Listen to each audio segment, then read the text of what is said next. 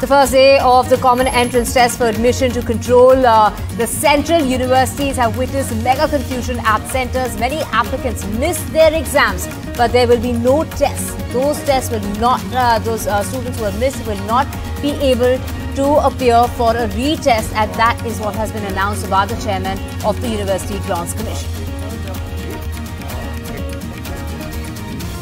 KCR targets Centre on Economic Crisis. The Telangana CM plans nationwide protests, and he has spoken with Mamata Banerjee as well as Arvind Kejriwal.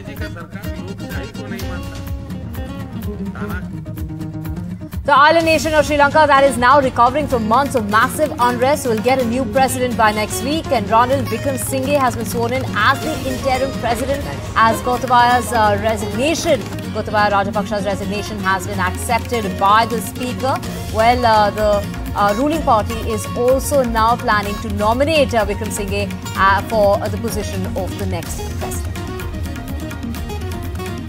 Heavy rains continue to last several parts of South Gujarat as the state reels under floods. The Sardar Sarovar Dam is now more than 50% full.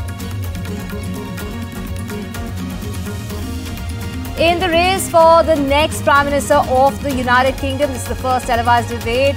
Top 5 contenders battle it out to replace Boris Johnson. Rishi Sunak explains why he resigned from his post, but Boris Johnson says vote anyone but Rishi Sunak as the next Prime Minister of UK.